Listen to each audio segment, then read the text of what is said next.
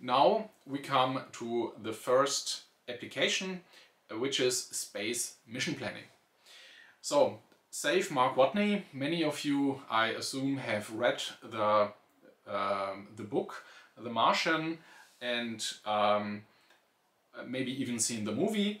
And there an astronaut has stranded on Mars, and we have to bring him back to Earth. So he's able to get into orbit of Mars, but not much further than that. So we need to send a rocket to pick him up from Mars and bring him back to Earth. And for this we have to do a flyby of Mars and have to be, well, hit Mars or get as close as possible to Mars without hitting Mars. Okay. The rocket, for this example we are simplifying things a little bit, and now we assume that the rocket has to be cheap and we cannot carry fuel outside of Earth orbit. So we have to pick up speed, and then we leave Earth, and afterwards we have a ballistic trajectory. So afterwards the rocket is moving more like a cannonball. So it is attracted by the gravity of the different planets, and just by giving it an initial speed and direction, we need to bring it on a ballistic course that sends the rocket to Mars and afterwards back to Earth, where Mars and Earth are obviously moving at the same time. So all the planets are moving at the same time, and everybody is pulling with its gravity, and Sun also pulls with gravity. And the question is, which way to shoot the rocket so that it picks up Mark Watney and brings him back to Earth. And your mission, should you accept it, is to design this course, or to find exactly the trajectory that will save him. There's a movie about the people who did the actual trajectory computation at NASA back in the 60s. And what's interesting here, these were black ladies, and some of them were even still alive when the movie came out a couple of years ago, and this was a big recognition of their work. And they used the very early IBM computers to numerically perform this calculation. And many of the techniques that we are using here were also in use back then. But obviously since then the state of the art has greatly improved, and now we not only have ballistic trajectories, but the rockets can also steer, and we are doing slingshots across multiple planets and stuff like that. So it's a little bit simplified here, but still the techniques are realistic, and if you watch that movie you see some hints, and some techniques are also mentioned, and you will see that well, we have reached at least the state of the art of the 60s to do this example, and but it took many years to get there. So the theory that we need to consider, it goes back hundreds of years, because we have to describe the movement of the planets first in order to then optimize our trajectory. And this is a little bit problematic, because we cannot describe the movement of the planets in a closed form equation. We can only numerically approximate that. So this is known as the n-body problem, where I have n and n greater than 2 massive objects that interact with each other by gravitation, and we then want to describe their movement. And actually it was proven many years ago and by Poincaré that there can be no closed form solution, and with that he got the prize money that was awarded for the closed form solution, but he could show that such a solution could not exist. And going back, we then also encounter a lot of the great men of science back then, mostly men. For example, leading up to Newton, who came up with the final theory of gravitation. Leading up to Newton, we had Copernicus, who first had to declare that Earth is not in the center of the universe.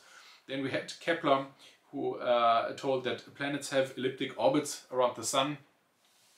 In between, we also had Descartes, who said that only bodies that are touching can interact with each other, because what he observed on Earth is that only objects that are in direct contact, or maybe with a gas in between, can interact, and therefore he declared there has to be some substance between the planets so they could interact with each other by gravity, and he called that ether. Today we know that that's not the case. But those were all the different theories that were discussed back then. There were also theories by Tycho Brahe who claimed that some of the planets move around Earth and some of the planets move around Sun and so on. So there was a big confusion. Also Galileo came in and brought in the idea that all bodies are accelerated by gravitation. And finally Newton, who settled the case by also inventing calculus, so basically what is a derivative and what is integration, in his major work, the Principia Mathematica. And so what we see now is the Newton's theory of gravitation. So how do we solve the n-body problem in a numerical fashion? First of all, we say that we have our set of planets or of bodies, the planets and the Sun, and also our rocket that we are interested in. And each of these bodies is described by its mass. So here we have a mass, we have a position, so this is a vector, and we have a speed. So here the speed is the derivative of the position. So in physics, the little dot, it indicates a derivative with respect to time, and we're using it for the p dot. Okay, and in addition to speed, we also need to consider acceleration. And acceleration is what we get from gravity. So here, all the planets are pulling, and how strongly they pull, it depends on the distance between the planets. So here the distance is here just the Euclidean, the 2 norm. We don't consider relativity theory here. So here the distance is the 2 norm, and then with this equation here, that also includes the gravitational constant. We can compute the force exerted from one planet on another, and together with the mass of the planet, we then know the acceleration that it receives. Okay. If you want to go deeper, there is a book called Structure and Interpretation of Classical Mechanics, and this is from the same people who also wrote the book Structure and Interpretation of Computer Programs, the book that we saw earlier in this lecture. It's in the same style, so it also contains the code together with a mathematical explanation on the same page. It's a very interesting book, but it goes much deeper than we can go here. So if you want to go really deep on the subject, go read Structure and Interpretation of Classical Mechanics, but it might take you a while. Okay, so here we have now the acceleration, and another simplification that we are doing in this lecture is we are only considering a 2-dimensional approximation. We don't have to do that. So the equations, if I have a 3D vector or only a 2D vector here for the position, the speed and the acceleration, the equation works out exactly the same also the code. But this is just a simplification that we have for easier plotting and evaluation and things like that. Okay, so now for the numerical simulation of the movement of the planets, we again discretize the time domain, similar to what we did with model predictive control in the previous lecture. And similarly, we also use the Verlet method to simulate forward between our discrete time steps. And now we have for all the planets, or we only consider a subset of the planets, we have their weight, we know their distance to the Sun, we know their speed, we have an initial position, and off we go. We can simulate numerically the movement of the planets in our solar system. And in Julia it looks the following. So here we define a structure for our moving bodies where we have a position, we have the speed, and we have the mass. What is important here, this is like a template. So here we have a free type T, and here we can plug in the dual numbers later on. So usually here this would be a float 64 or some other representation of a real number. But later on here we have the freedom to plug in also our dual numbers, and therefore here we have the T. Then we also define the true norm. We have a list of the bodies with their initial, or with their mass and initial position and speed and so on. And with this we can now define the function that simulates the movement of the planets. So first of all we iterate over all the planets and compute their acceleration.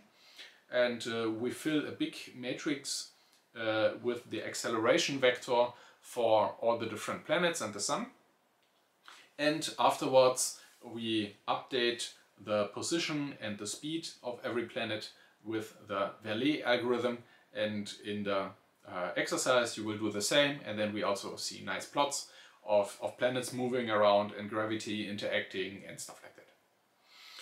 Okay, but we not only want to simulate the movement of the planets, we also want to shoot out the rocket in the correct direction, and for that we need a loss function. So we need an evaluation that tells us whether this was a good direction or not.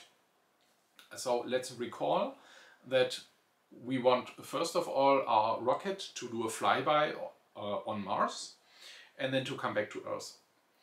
And for that, first of all, we extend our simulation by just adding our rocket to the list of bodies that we are considering. And here for the list of bodies that we are considering, we take the rocket at Earth's position with a little offset, with the initial speed of the Earth and an offset of the speed theta. So this theta is what we are selecting, and this is the speed that we give the rocket as it leaves Earth. Okay, and then we can simulate everything forward. So we are in a big loop for all the different time steps that we are considering, and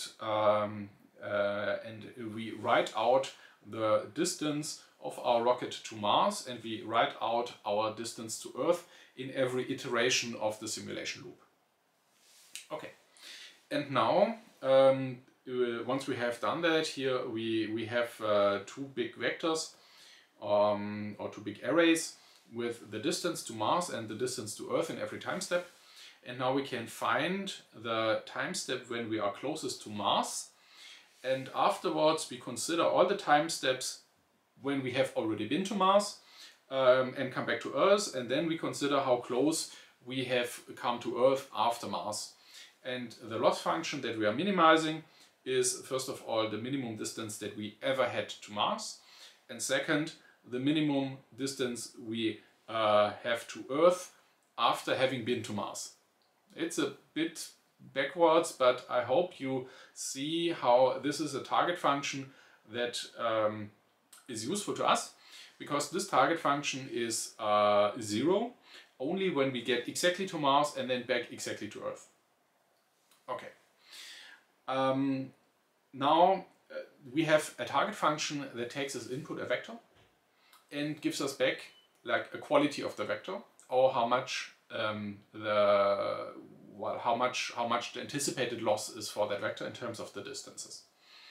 And using automatic differentiation, we can now just write gradient of trajectory loss,